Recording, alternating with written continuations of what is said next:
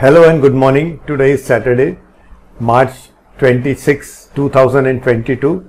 We are into a weekend, but we are going to discuss the view on the Nifty applicable for Monday. Monday would be March 28, and of course, if possible, for the next few days. I have been explaining to you using charts as well as my verbal communication that the Nifty has entered into a trading range. Inside a trading range, it's very difficult to trade because you don't know at what level prices will retreat and at what level they will begin going up. Therefore, I try to look at the trend prior to the trading range and then say, okay, if the trading range has developed after a large up move, then I am a buyer in dips even inside the range. But I would expect small profits, so preferably I would take intraday trades and not carry forward positions. That's my view. It doesn't mean my view is the world view. It simply means it's my view. That's how I trade.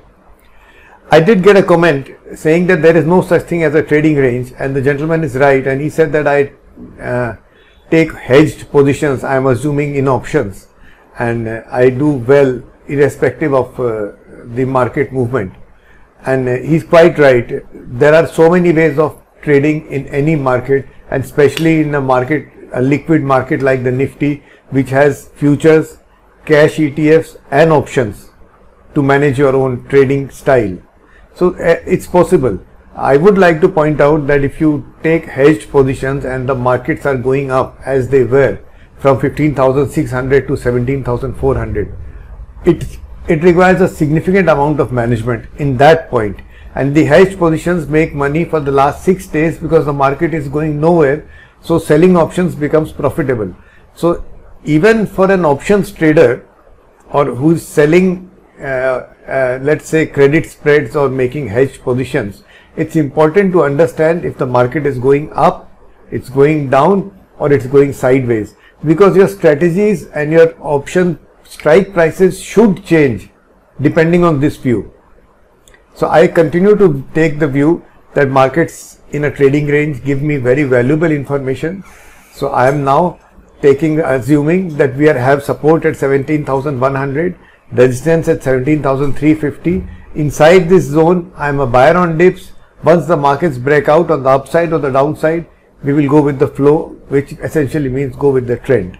I am not making any calls on where the markets will break out. Let the market decide. We'll have a look at the Nifty chart, which will give us the same view except on the chart. Have a good weekend. Trade wisely and intelligently. Enjoy yourself. Jai Hind.